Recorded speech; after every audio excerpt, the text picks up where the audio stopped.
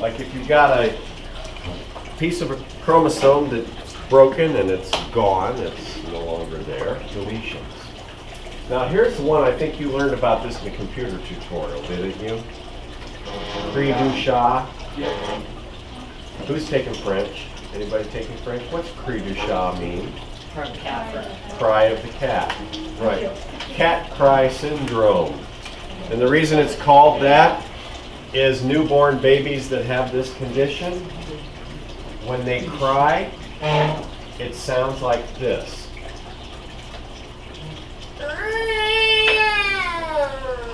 That's what it sounds like. Because the vocal cords are slightly abnormally developed. That's what it sounds like. Cat cry syndrome. Yes, sir. Can they speak normally? Yeah, eventually as they get older. Does it have the same like abnormal tone? No. No. But as babies, as newborns, that's kind of what it sounds like. Cat cry syndrome. This is an example of a deletion. How many chromosomes does this child have? How many chromosomes? 45. 45.9. 46. Oh, what? Something misleading. It is misleading. The Y is all the way to the bottom. Yeah, the Y is all the way down here, right. The X is up there. Yeah. Okay, so this is a little boy. This is a little boy. This is the same little boy when he was a baby. Okay, cat cry syndrome, cri du chat. Sometimes it's called 5P minus. Anybody want to take a guess as to why it's called 5P minus? They're missing the P as part of the body. Excellent. They're missing a piece of the P arm on chromosome 5. See right there with, oh, there's the arrow. That's handy. There's the arrow. Tiny little piece of the P arm of chromosome 5 is blown away. It's missing. Maybe it broke when either mom or dad was doing meiosis, and when those chromosomes get pulled apart during meiosis, pulled apart by those spindle fibers, sometimes they just accidentally break. And then you get a piece missing, a deletion. Can you think of anything else that might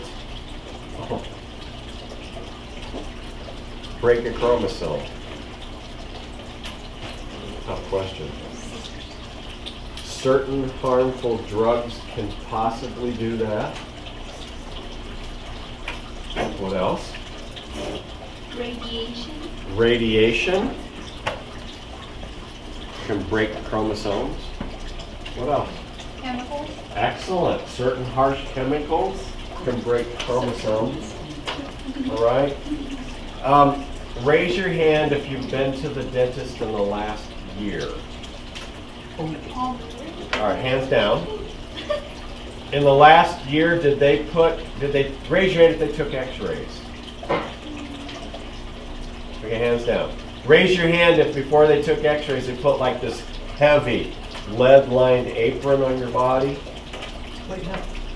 No? Sometimes they don't. Because it was a full body. I mean, full face. Oh, okay. Why did they do that? Why did they put, yeah? To protect from radiation.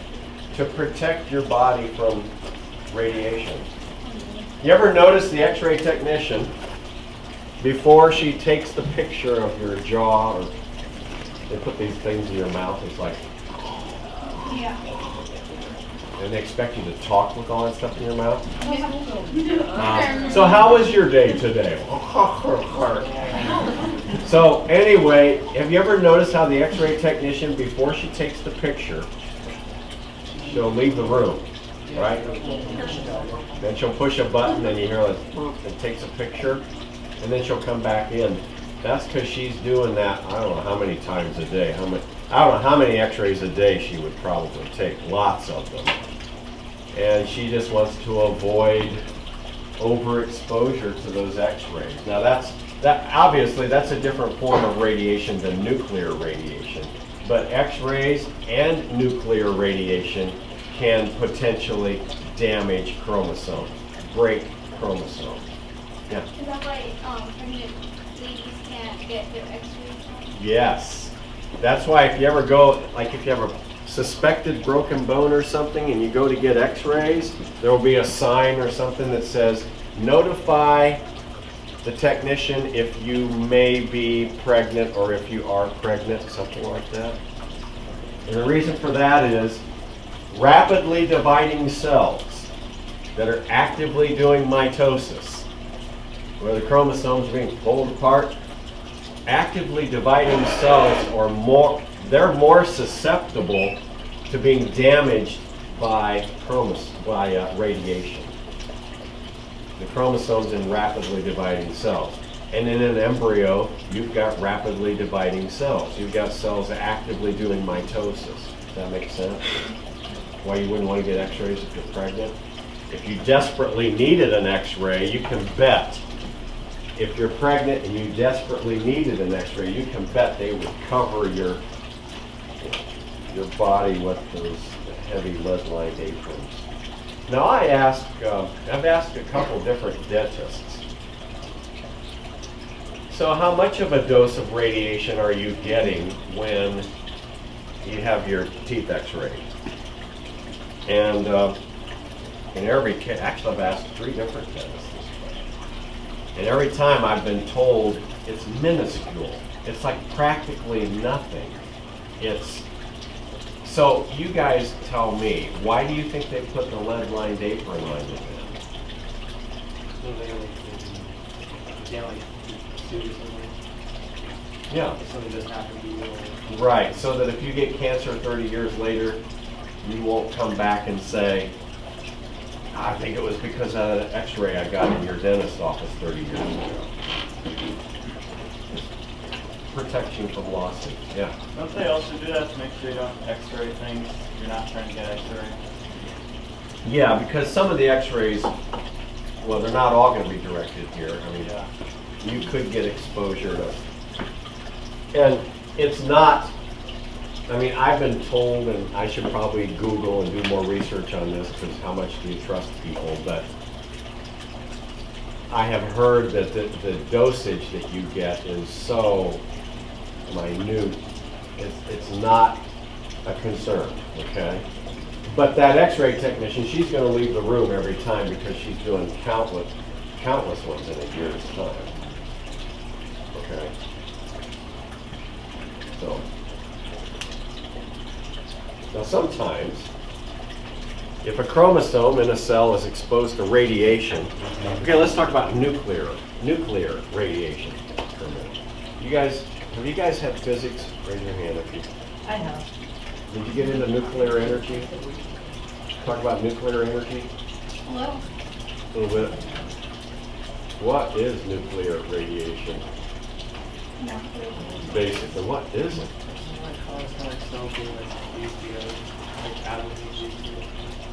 Okay, like in fusion reactions, like the reaction that happens in a hydrogen bomb, fusion reaction.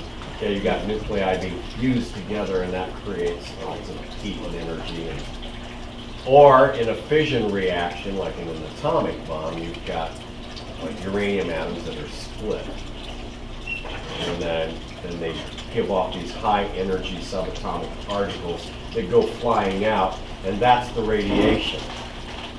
High energy subatomic particles flying out that could hit people, hit chromosomes.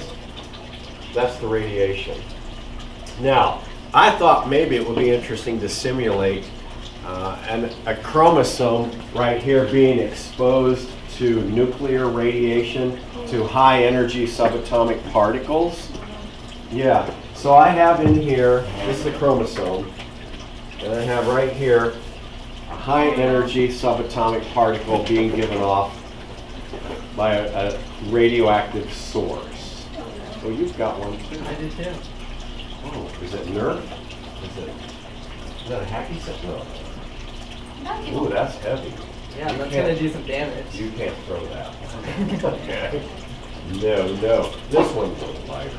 But let's pretend that I'm going to stand back here. let's pretend that I am a chunk of uranium, okay? And so I'm giving off these high energy subatomic particles. This is the nuclear radiation. But they fly every which way randomly. And that's a chromosome in somebody's cell, in somebody's body who's exposed to this. Now this is a small dose, right? Only one particle that's going to go flying at that chromosome. So we're looking at a really small dose here.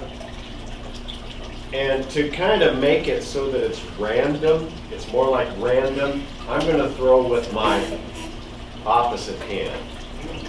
Okay? Now, I was not a pitcher in high school. I played first base. I threw right-handed. So I'm going to throw with the left hand to make it more random. Okay? You ready for this? All right. So this is a low dose of radiation, only one of these, right? Do you think I can hit that thing? Probably not. Now, it's probably going to look funny because I'm not used to throwing left-handed, so it's going to look funny, and who knows where this thing will go. Okay, this is random. Those of you guys sitting up there, watch your heads. Okay? I mean, it's not going to hurt. It's a Nerf ball. I know what you're saying. A Nerf's a Nerf, Mr. Ruhl, right? Okay, this is a Nerf ball. Ready? We're going to expose. Wait, before we do that. Wait, before we do that, let me ask you this. Do you think it's possible for something like this to happen? Watch. Boink. Yeah, that could happen like that, right?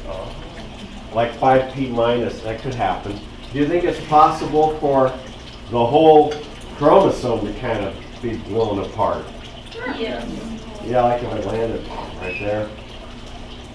Yeah, you never know. Even with a low dose of radiation, you can't be sure that there's not going to be chromosome damage. The lower the dose, though, the less likely you're going to have chromosome damage, right? So, oh, watch this. Do you think this is possible? Let me see. It hits right here, boink, and it goes, it hits right there, it goes, boom. Sure. Yeah. That's possible. Then you get a deletion like in the middle of the chromosome. Small piece in the middle of the chromosome is gone. Can the deletion happen naturally? Does it have to be only caused by... Great question. Sometimes deletions, pieces of chromosomes being broken, can happen naturally. Like when they're getting pulled apart during mitosis or during meiosis. It can happen. Chromosomes have, not all sections of all the chromosomes are equal. Some have like fragile sites. There will be places, locations on certain chromosomes, they're called fragile sites, that are more susceptible to breaking than other places. Called fragile sites. So, that can happen. Oh, let me ask you this. Do you think that this could happen? Watch.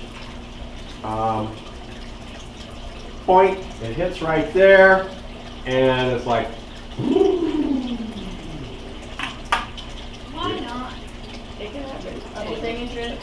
Yeah, that's possible. That's called an inversion mutation. Inversion. And sometimes it won't cause any damage, and sometimes it will. Because sometimes the order of the genes on this chromosome, like there, sometimes the order is important. You mess up the order and then they don't work right. So sometimes you can get like this inversion mutation. I doubt if I'm going to get that if I throw this.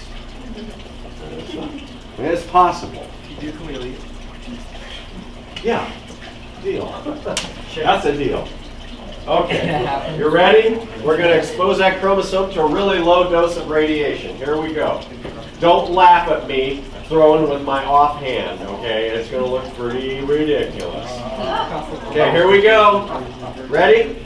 No. Okay. That was really Not really good. your best throw.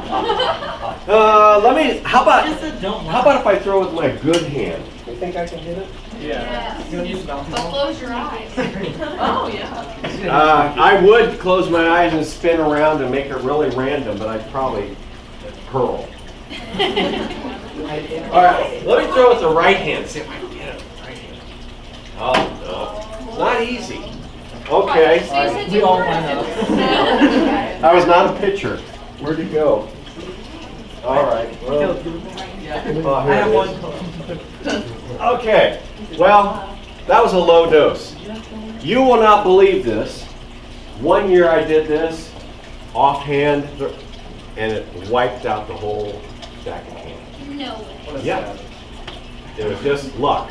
And so that just goes to show you that sometimes even a low dose of radiation can be harmful. You just never know. But the lower the dose, the less likely you're going to have chromosome damage.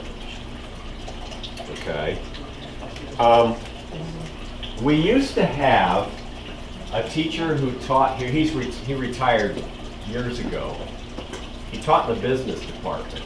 And he was in the Navy. He was in the Navy back right after World War II. So like early 50s. What were we doing, scientifically speaking, in the early 1950s? Testing what? Testing nuclear bombs, right? Yeah. Get what? Oh, getting ready to go into space. Well, actually, the Russians beat us into space. They launched this first satellite called Sputnik, 1957. I remember it well. I was 2 years old. No, I don't remember it. Yeah, but we beat them to the moon. Yeah. I would say it won the space race. It was a race. Okay, so anyway, in the early 1950s, we were testing nuclear weapons, and sometimes they would let off an atomic bomb on a small, isolated, uninhabited, like desert island out in the Pacific Ocean. And this teacher I was telling you about, who retired years ago, his name was Mr. Harley. And he said that he was in the Navy, and when they were doing that, all the sailors on his ship were close enough to one of those tests that they could see it. And they all put on these dark glasses because it was going to be a cool sight. Everybody knew it was going to be an awesome sight. Okay? So they all put on these dark glasses, and they stood out on the deck against the railing and watched with these really dark glasses on. I mean, it was far enough away, the mushroom cloud, when it went off, that it was supposedly safe. But hindsight's always 20/20. And so they witnessed this atomic blast. Now, he told me that in the intervening years, almost all those guys who were sailors on that ship, not all of them, but a lot of them, died of things like leukemia and other cancers. And a lot of times if you have broken chromosomes, it can lead to cancers. So 20/20 hindsight, right? Probably wasn't a good idea to have those guys standing on the ship watching that thing. I mean, they were miles away, but they could see it, the mushroom cloud. And so last time I heard, he has never gotten sick, so he was just lucky, right? But they were far enough away that it would have been like a really low dose, but still a dose. You with me? How might we simulate a really high dose? A bigger ball. Okay, or, that's a good idea, or, A big tub of several balls. oh, several balls. I was just gonna say hit it.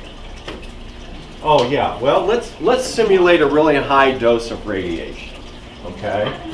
So I have one in here for everybody. All right, now what we're gonna do is well, no, we're not gonna use that one. You might put somebody's eye out. No, that won't happen.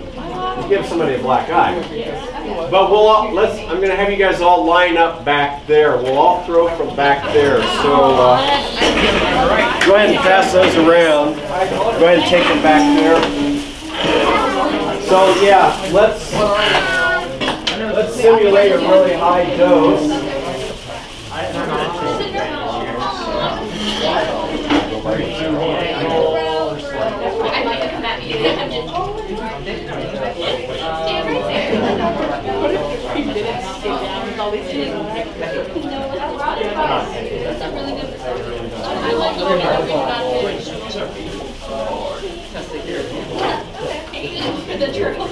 I can't win.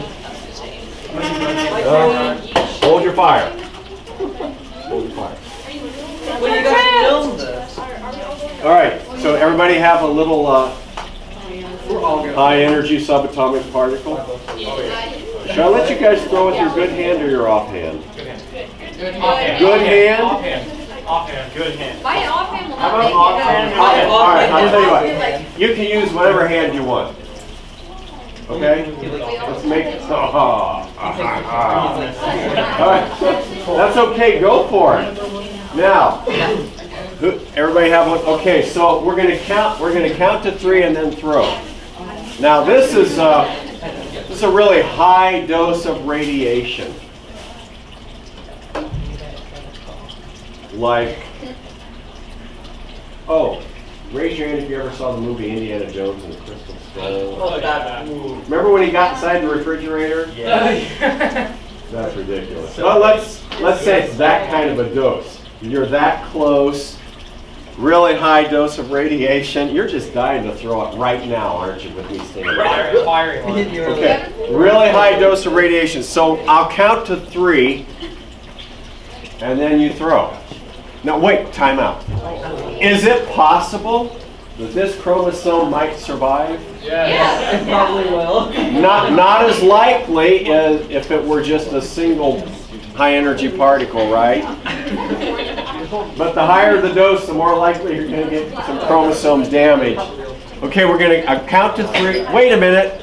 Do we go 1, 2, 3 and then throw? Yeah. Or throw on 3? 1, 2, 3, throw. Okay, 1, 2. Wait, that's what we're going to do. Yeah. I'll say 1, 2, 3 and then you throw. No, you should Okay. say throw. 1, 2, 3, say throw. Yeah. You want me to say throw? Yeah, like. All right. Yeah. Here we go. Wind up. Okay. 1, 2, 3, throw.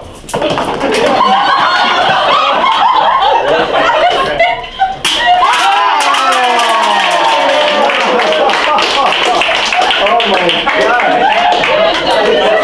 Oh, jeepers. For a minute, I thought, oh my gosh, it survived this intense high dose of radiation. And then you threw the last one. Oh, man. Well, you get the idea, right? Sort of get the idea? Yeah. All right, now you get, let's pick up, try to find all the balls. It's like an Easter egg hunt now, right? See what I find. Oh no, and no jelly beans either. Nice throw. Hold on, give me a basket. I'm impressed. Did you really try I can do it all. You're good. Yeah, pretty cool. You laugh. Oh my goodness. Where's that bag? They have it over there. Okay, thanks for picking those up over there. Some of them got clear over there. Crazy. That's a good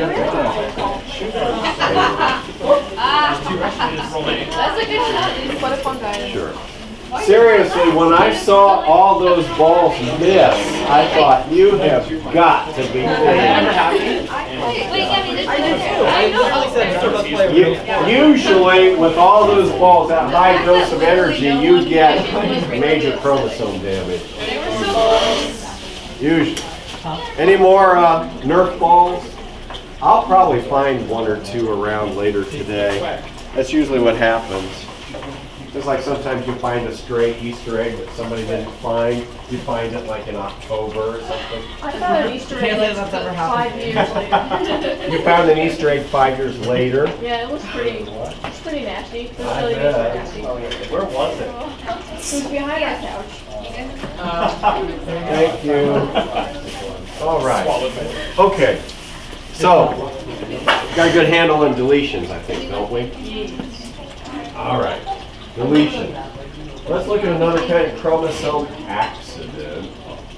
Euploidy. Oh, remember that? What's U mean? EU? Good. Good or true? So we're talking true multiples of the haploid set of chromosomes. Okay, true multiples.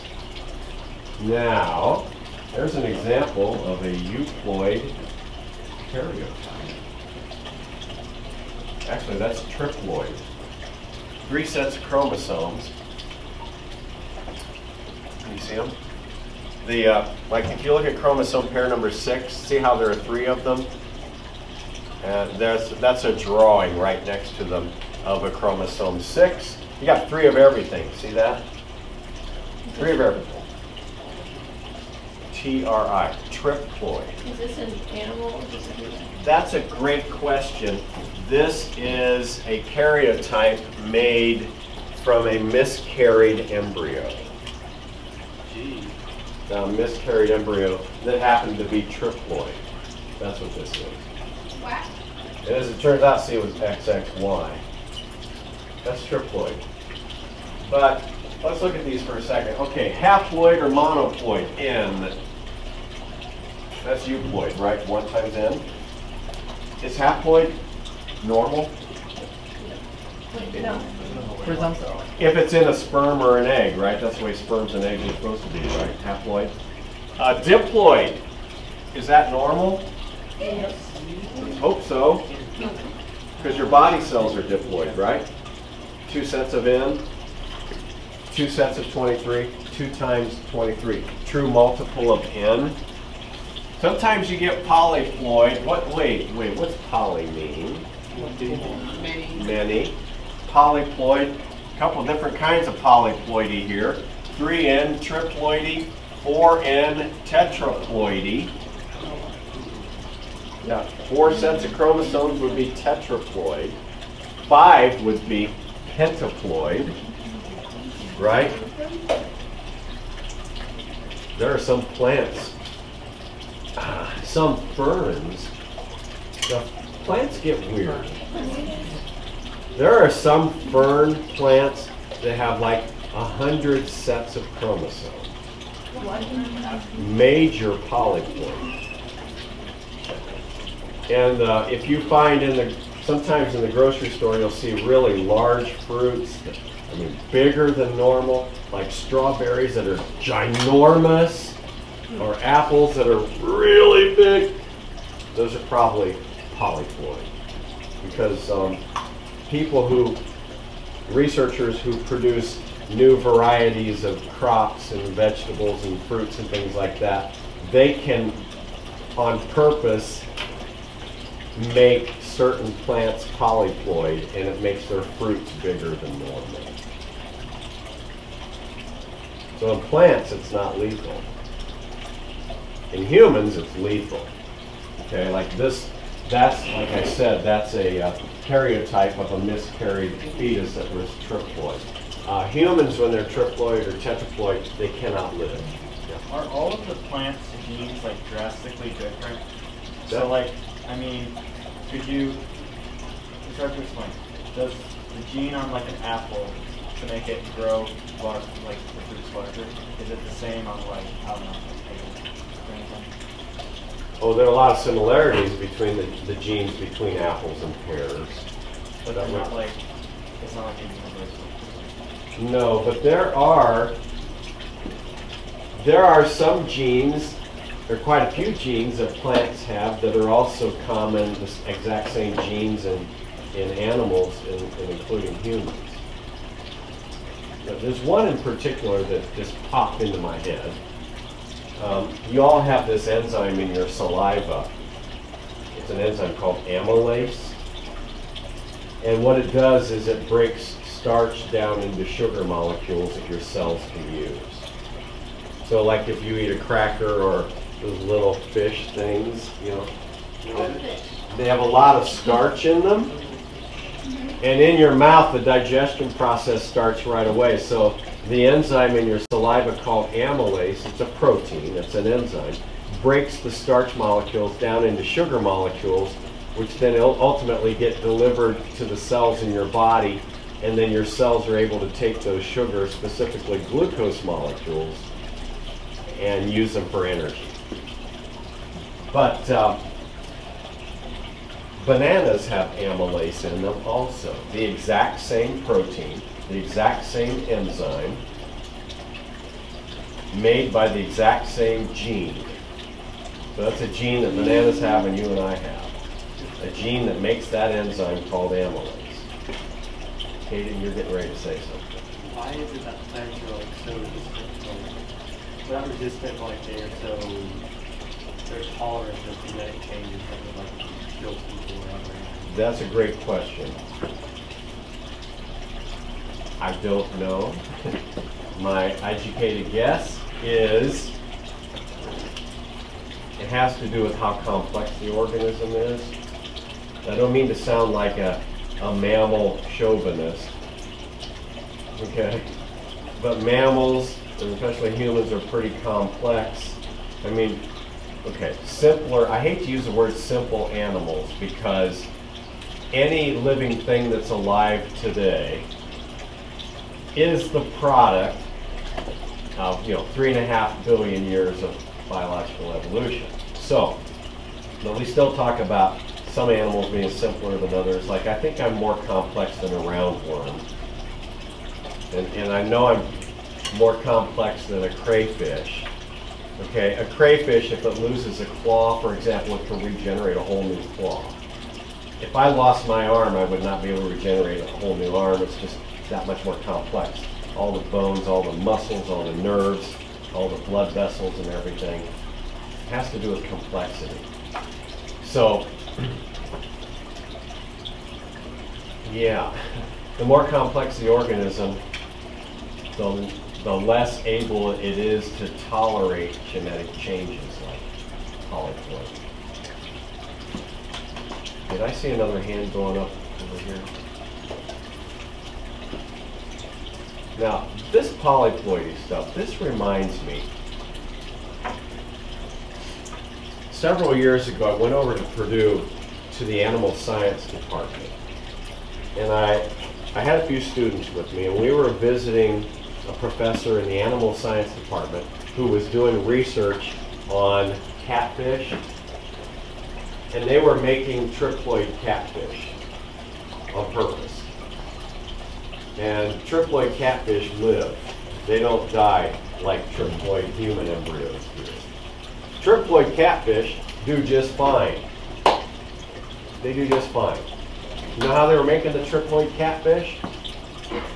Catfish with 3 sets of chromosomes. They had these, in the lab, they had these big vats. They looked like above ground swimming pools. You've seen those round above ground swimming pools.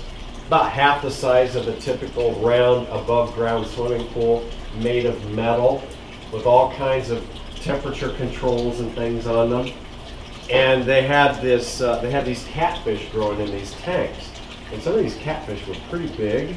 They're swimming around the tanks. And what they would do is they would take like a female catfish that was getting ready to lay eggs. A female catfish that was gravid. In other words, all ready to lay eggs. And they would get her up out of this tank and put her over a new tank that just had water in it and no other fish in it. And they would manipulate her body in such a way that all the eggs would come spraying out of her body into this tank. And then they would take her and toss her back into the tank that she came from. And she's like, what happened? And then they would take a male catfish that was ready to spawn. Okay? That's what spawning, that's what it's called when a male fish hovers over a nest of eggs and sprays the sperm cells out over the nest of eggs. You with me? spawning. A lot of fish, when they make babies, it's like the female will, with her tail, make like a nest at the bottom of the pond, and she'll lay her eggs in that nest, and then she'll swim off. She may wink at the male. I'm just kidding, they don't really do that. Then the male comes along, she's gone, he hovers over the nest, and the sperm cells come spraying out, and they settle down onto the eggs in that nest. Then he swims off, and then those sperms fertilize those eggs right there in the nest, and that's spawning. Okay? Very different than the way mammals do it, as you well know. Well, so they would take the male, put him over the tank that had all the eggs in it, and they would manipulate his body so the sperm cells would come spraying out. And then toss him back in the tank. And then he's like, what happened? Not really, but bear with me. And then they would like stir those sperms and eggs together in that tank. But they had temperature controls on it. So they could lower the temperature real suddenly, real fast. They called that cold shocking the eggs. So they would cold shock the eggs. And they discovered that when they did that, when they lowered the temperature real fast, when a sperm went into the egg, that cold temperature, that sudden temperature drop, would prevent that egg from kicking out the last polar body. Remember oogenesis? Remember that? How the egg does meiosis 1, kicks out a polar body, and then if a sperm gets into it, does meiosis 2, kicks out another polar body, right? Cold shocking the eggs prevented the polar body from leaving after it was fertilized. So here's what happened then. You have the egg with a set of chromosomes. The sperm contributes a set of chromosomes. The polar body that forgot to leave contributes a set of chromosomes. So you get a fertilized catfish egg with 3 sets of chromosomes. I thought that was really cool. But the coolest part, are you with me? How they made those triploid catfish? The coolest part was, he said, Joe, come over here. I want you to see something. And with a net, he dipped out a catfish, like a normal diploid catfish, that was about this long. This is not a fish story, this is true. Normal diploid catfish about this long. Then he dipped out from another tank, a triploid catfish, that was the same age, fed the same amount of food over the same amount of time, and that triploid catfish was like, watch this, that long. They grow bigger and faster than normal on the same amount of food. Triploid catfish. Oh my gosh, this is really cool. They're sterile. Their testes and ovaries are not completely developed. So all the energy that would have gone into the development of reproductive organs instead goes into the development of flesh, muscle, growth. They're sterile. Still kind of cool, triploid. See, it's not lethal in catfish like it is in humans, but I was amazed. I couldn't believe it. And people who own catfish farms, I don't know if there are any catfish farms around here. I think in the south there are more, where the farmers, instead of growing corn or soybeans, they have these big ponds where they raise catfish, right? And they sell them to like restaurants, places like that. Have any of you ever had catfish at a restaurant? Chances are it came from a catfish farm somewhere. They raise them in these big ponds. Eli, you look like you were thinking of something to say. No. I just found it really funny how you compared it to growing corn. Oh, yeah. So anyway, can you see how catfish farmers would... Wait a minute. Is anybody picturing a catfish with farmer clothing on? Yes. That's what I'm talking about. Okay. Can you imagine why a catfish farmer would be interested in a type of catfish, triploid catfish, that would grow bigger and faster than normal in the same time period on the same amount of feed. Can you see? They taste the same. I'm told. They taste the same. Somebody in the trip when I went to Purdue and I saw that setup, somebody said, well, what happens if they accidentally get loose and they get out in the wild? Is that going to mess up the ecosystem? And he said, well, they are sterile. So they can't reproduce. But Dr. Malcolm from Jurassic Park would probably say, look, life finds a way. So anyway, raise your hand if you had ever heard of triploid catfish before this day. Don't you feel enriched? I think it's kind of cool, triploid catfish. Now, sometimes triploidy happens in humans.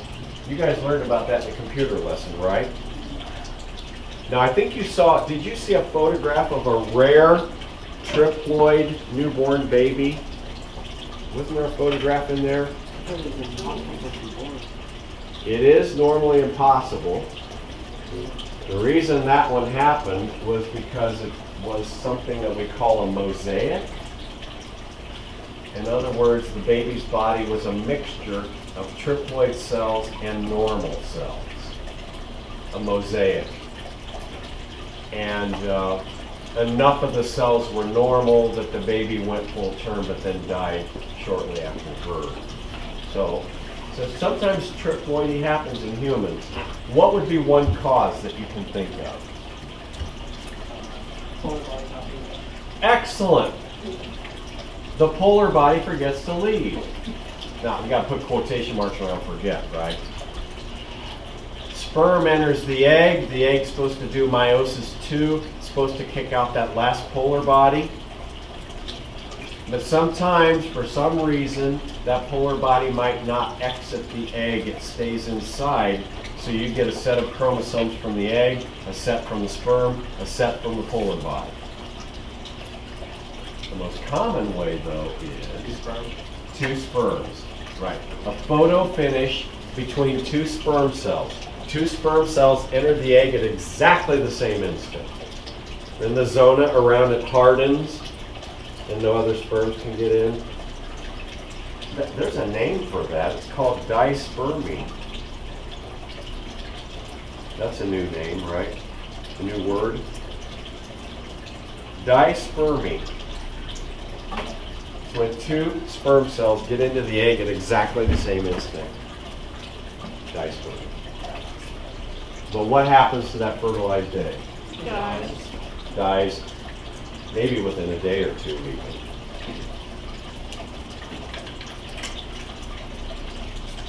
Maybe sometime during that first week when it's traveling through the fallopian tube on its way to the uterus. I would bet that whenever that happens, mom's maybe 1 or 2 or maybe 3 days late on her period. She thinks, am I pregnant? And then menstruation happens. Oh, I'm just late. That could happen. Okay. How about tetraploidy? Occasionally, in rare instances, you get an embryo that's tetraploid, 4 sets of chromosomes. How do you think that might happen? 2 sperm and egg that both have non-disjunction. Oh! You're talking non-disjunction at each of the 23 pairs of chromosomes? Yeah, now remember, non-disjunction is not real likely. Like the 221s fail to separate. It's not too likely that you're going to have non-disjunction happen for each of the 23 pairs of chromosomes. But could you imagine 3 sperms getting into an egg? That's possible. Here's another way it could happen. Okay? Watch this. Here's another way it could happen. Here's a fertilized egg. I heard somebody once call it a zygote. It's not a zygote. It's not a zygote. It's a zygote. Okay? In fact, everybody in the world needs to hear that.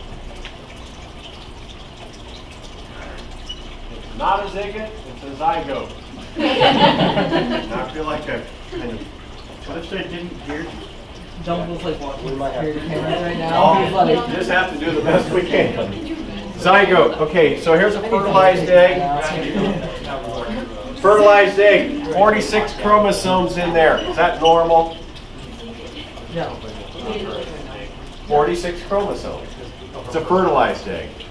Zygote. It's got 46 chromosomes. Yeah, that's normal. Now watch. It's going to do its first mitosis division to become a two-celled embryo. Here we go. See? Two-celled embryo. 46 and 46. Normal two-celled embryo, right? Now it's going to do mitosis again to become a four-celled embryo. Molly, look at this. You all right? You're not visible on the camera, and nobody knows who you are. I admire you guys. Look at you. You're paying attention. It's Black 4, the day before fall break. It's been a long stretch from Labor Day to now. You're doing it. You're not all snoring or drooling on your desk. That's a good thing. What? Oh. Okay, look at here. Watch, you get a mistaken mitosis. Guys, look here. See that cell with 46 chromosomes? It does mitosis. Now we got two normal cells with 46. Look at this one. It duplicates. It does mitosis. But then the cell forgets to pinch in two. Forgets to pinch in two. Now we got 92 chromosomes in there. Those 46 duplicated. But the cell itself forgot to pinch in two. Now we got this big cell here. It's got 92 chromosomes in it. It's tetraploid. But this embryo would be, that's that mosaic I was talking about. This embryo would be a mosaic. You see that? It's a mixture of normal cells and tetraploid cells. So that's another way you could get tetraploidy. Sort of make sense?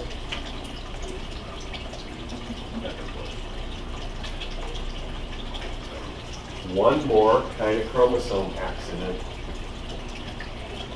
Un mas. And that's a mosaic. Next page. Those of you who are art students, what is that? That's a mosaic. That's a mosaic, right? Yeah, that's a mosaic. Yeah, so in art, a mosaic. Did any of you guys in art class, like elementary school, junior high, or anywhere ever make a mosaic?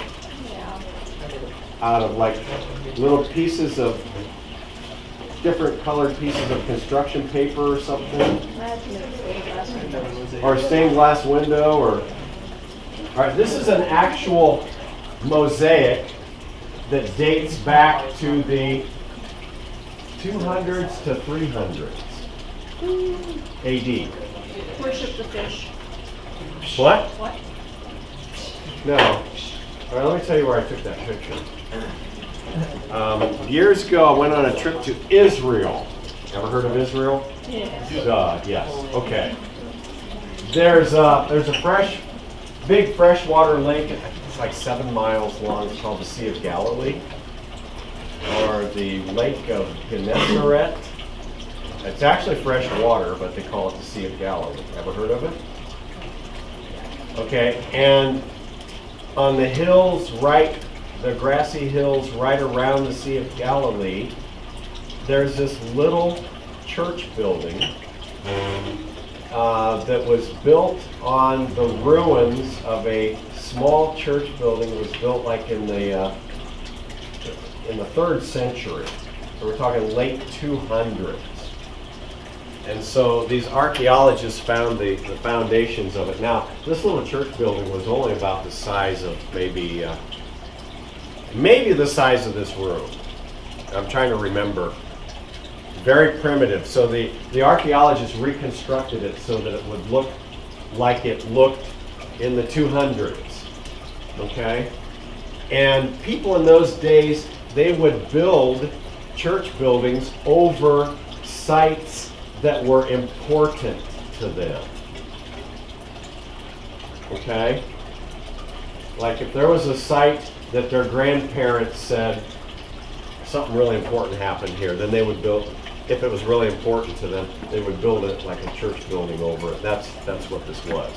So it's a real kind of a crude building made out of stones, and up at the front there was an altar, okay? An altar made out of stones, and underneath the altar was this mosaic on the floor, this mosaic that was made by the people who lived there in the 200s. So they were commemorating an event that was very important to them. So that's an actual mosaic. See, the archaeologists uncovered this mosaic on the ground, uncovered it and cleaned it up, and it's like, whoa, look at that. 2 fish and a basket with 5 loaves of bread in it.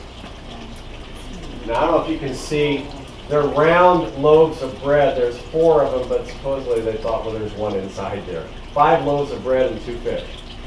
I thought, wow, that's really cool. I can use this picture of a mosaic in genetics class, make this trip tax deductible.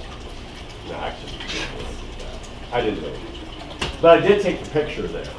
And I didn't write off the expenses. I mean, I did more than just take a picture of a mosaic that I could use in genetics class. It was a tour. You all with me? Yeah. I just thought, man, that's a really cool mosaic. I can use that in class. So anyway, these people who lived in the 200s, you see, they made this mosaic. They took different pieces of, colored pieces of stone and like cemented them together. I don't know, I just thought it was real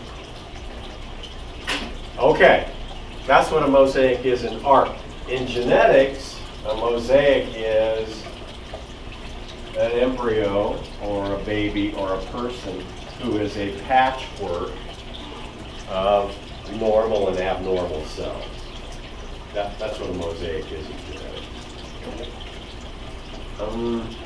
Do you remember when I said 95% of all Down syndrome cases are due to non-disjunction either in the formation of the sperm or the egg, right? 95%? 3% are due to translocation. The other 2% of Down syndrome cases are mosaics. Okay? Mosaics. And here's how it happens. Mosaic. An embryo that is a patchwork of normal and abnormal cells. Okay, so let's see places to take those. So let's look at this normal fertilized egg. It's got 46 chromosomes in it. That's a normal fertilized egg. Watch, it's going to go through its first mitosis division and become a 2-celled embryo with 46 chromosomes in each one. Is that normal so far? So far, so good, right? Now it's going to do mitosis again to make a 4-celled embryo. And so watch, this cell's going to divide normally.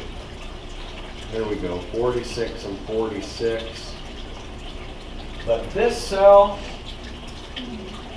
is going to undergo non-disjunction. Only it's not non-disjunction during meiosis, it's non-disjunction during mitosis. Non-disjunction during mitosis in the early embryo. So now we're going to get a failure of chromosome pair 21 to separate. We're going to get 47 chromosomes in that cell and 45 in that one. Can you guys see that that's a 7?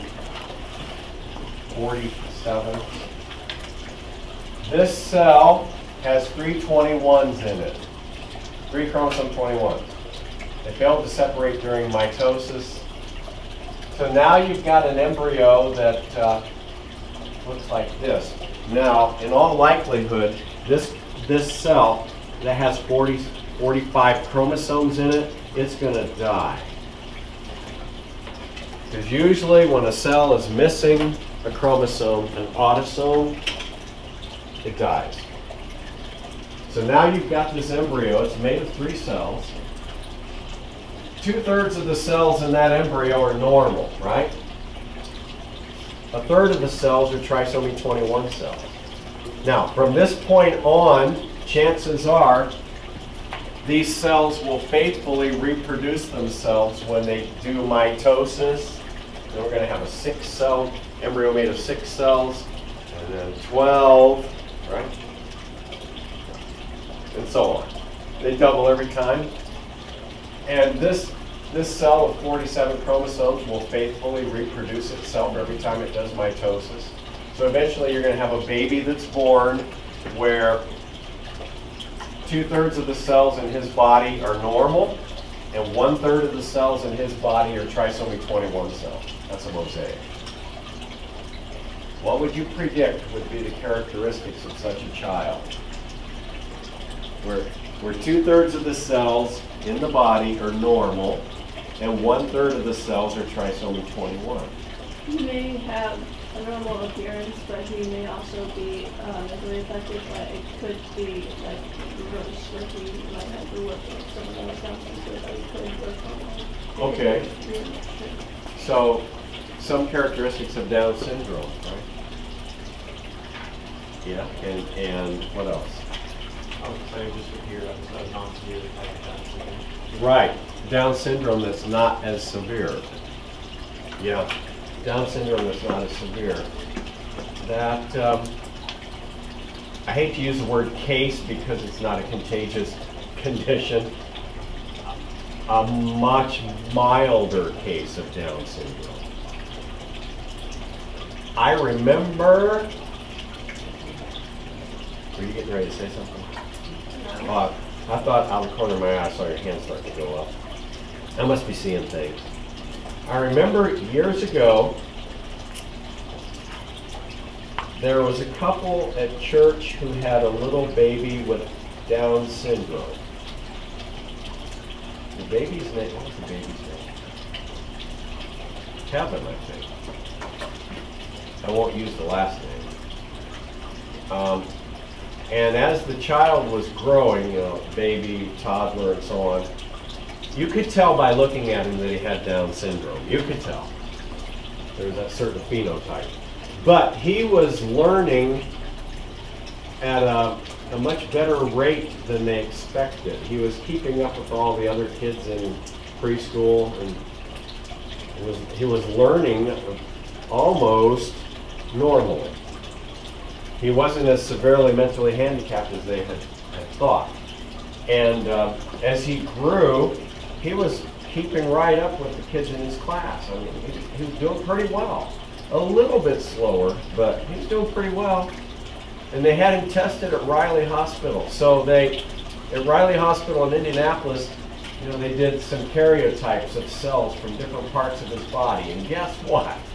Some of the cells in his body showed normal karyotypes, and some of the cells in his body were trisomy 21 cells.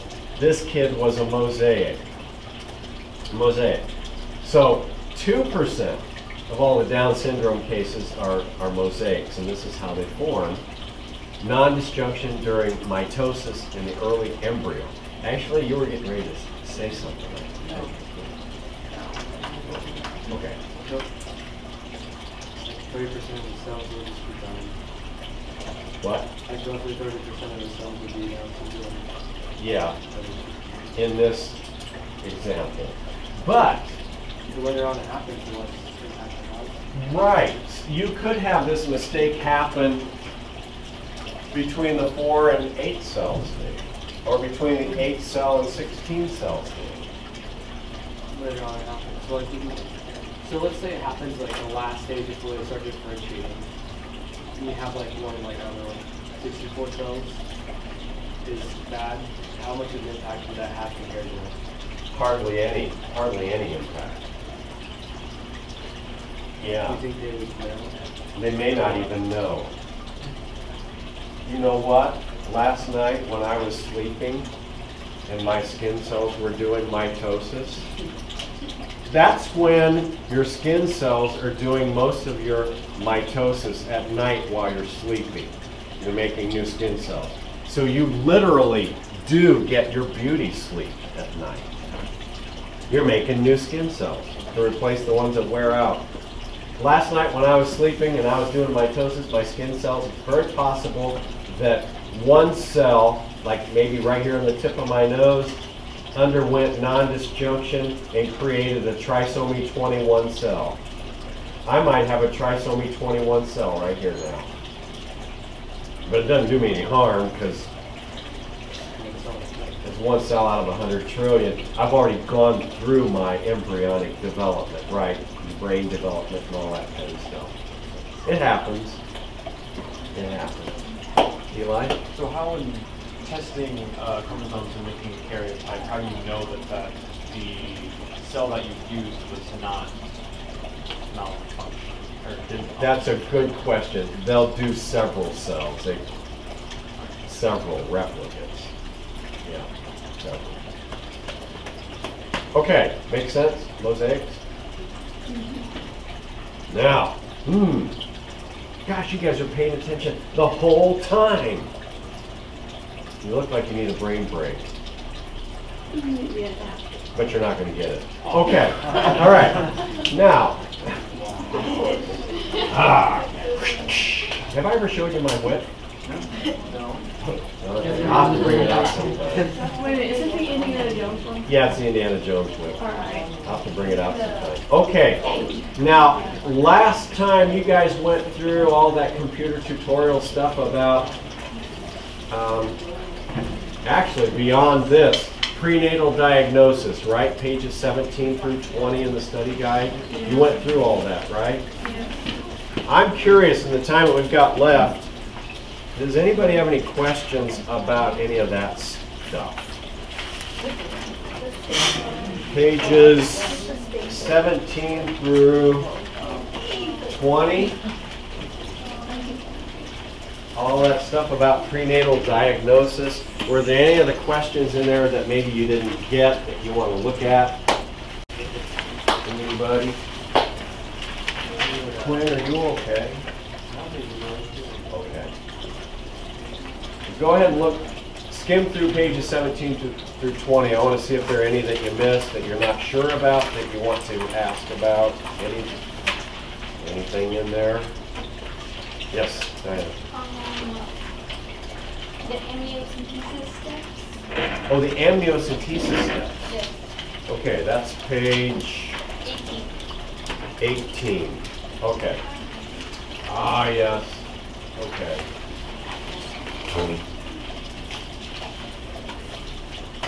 Oh, where you clicked and dragged things around on the screen. Yeah, that was so fun. Fun, you got to do amniocentesis. Yeah. Yeah. You'd be surprised how long it took me to program that. I don't want Oh, I would. Oh, because I'm not a programmer. How long did it take for that whole computer? That whole tutorial, about 150 hours. Not just that one part on the amniocentesis, but all of it. It took me a long time. Just for one tutorial? Average is maybe 100 hours per tutorial. But at the time I was doing that, it was kind of almost like a hobby. It was just kind of fun to do. Computers are fun to do, right, Isaac? Yeah. They're not fun to do. It was like a creative outlet, but I mean, I haven't done it in a while. I probably don't even remember the language anymore. But I wanted you to at least see what amniocentesis is like. So, who thinks they have the order here perfectly? Who's got the order? What do you have? Just go ahead and list those in order. Okay. amniotic fluid is centrifuge. The concentrate cells is warm. Okay, that's one. Wait. Wait, what? Let's go Up, down. down. Oh my gosh, that's so much easier. Yeah, just go ahead. Read off here. 6, 2, 3, 8, 4, 7, 1, 5. Oh, I did it. Just reading it off like they Is that what everybody has? You know, I was Okay. Well done. All right, so Oh, that was like bingo. amniocentesis. Okay. Any other questions you want to ask about amniocentesis? I have a question. Is there a risk with this procedure? Oh, a risk with any medical procedure. That's why you have to sign. Okay. What's the risk of maybe complications or accidental miscarriage? Or anybody know what the risk is? What percent? 21%. Pardon? Like 21%. 360. Yeah. Well, is that right? What's the percent? Is it 0.1? sure it's not me. We didn't let this get this yet. It was in the computer tutorial. Is there a place where you have to write down the risk? No. Just like what word the It told us about It just asked at the end what was the best option out of It's 0.5. 25%. 0.5% risk. that pretty sure. 0.5% risk of something going wrong. Now, people have been doing amniocentesis for years now, and it's probably slightly lower than that now. But when you are pregnant and you get to about age 35, 34, 35, at that point, your risk of having a baby with a chromosome disorder is now slightly above the risk of something going wrong with the amniocentesis. If you're 20 years old when you get pregnant, your risk of having a baby with a chromosome problem is way less than the risk of the amniocentesis procedure, and that's why they don't recommend it for women under 35. If you're under 35, your chances of having a baby with a chromosome problem is less than the risk of the amniocentesis procedure. Does that make sense? If you're over 35, the risk of having a baby with a chromosome disorder is now greater than the risk of the amniocentesis procedure. Make sense why they don't recommend it if you're under 35? Okay. That's kind of what it looks like. Actually, they use a plastic syringe now. That's what it looks like. Oh, you want to see a real one? Yeah, sure. I've got a real one here. Oh. Real amniocentesis kit in this box. They sell them on eBay. Huh? They sell them on eBay. They don't sell them on eBay. Years ago, I called the women's clinic in Lafayette, and I said I wanted to get an amniocentesis needle to show my students, okay? And so I talked to this lady on the phone at the women's clinic, and I said, do you guys have any? I told her who I was, and that I said I teach a human genetics course at Lafayette Jeff, and she goes, kind of set me back a little bit. She said, they have a human genetics course at Lafayette Jeff? Wow. No. I said, yes, of course. Anyway, so I have a lot of pride in Jeff High School, you gotta understand. So I said, yes. I said, and I'm trying to get a hold of a used amniocentesis needle so my students can see what an amniocentesis needle looks like. And she said, there's this long pause on the other end, and she goes, well, we don't actually give away used needles. I'm sure she thought, why does this guy want needles? She said, well, we can't give away any used amniocentesis needles, but we can give you a brand new amniocentesis kit that's never been opened. And I was like,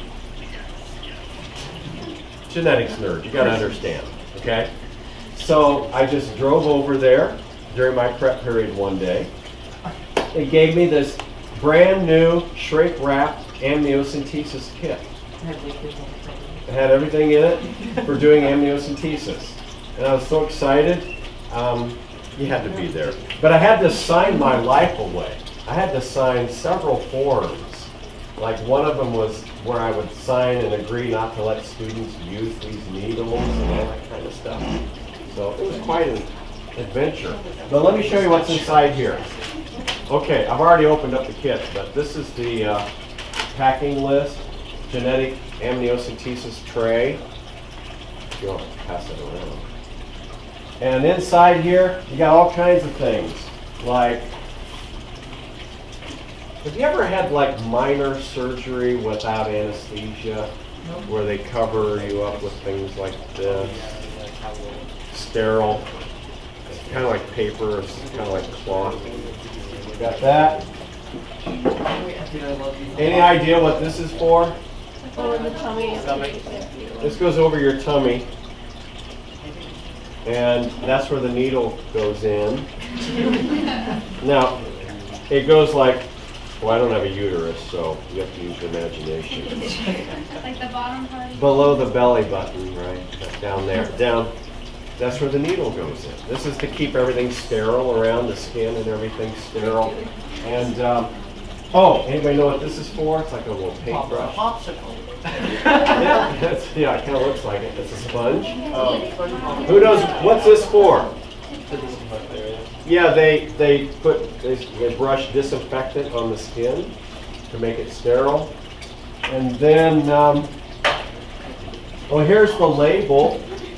They put the woman's name on here and her doctor's name. This is going to go on the tube of amniotic fluid that they collect. And, all right, now look at this. Check it out. Oh my God. Is that a big needle? That's not a huge needle. It's like It's thicker. that long. This is the needle they use to numb the skin and the underlying muscle layer. Okay. That's not the big one. That's what this is for. That's not the big one. The big one is, here's the big one. Well, like, at least we're going to use this. Okay, there's the syringe, and there's the needle. Wow, it's a long one. Oh my God, my stomach hurts. Now this, okay, so the needle screws into the syringe like that. So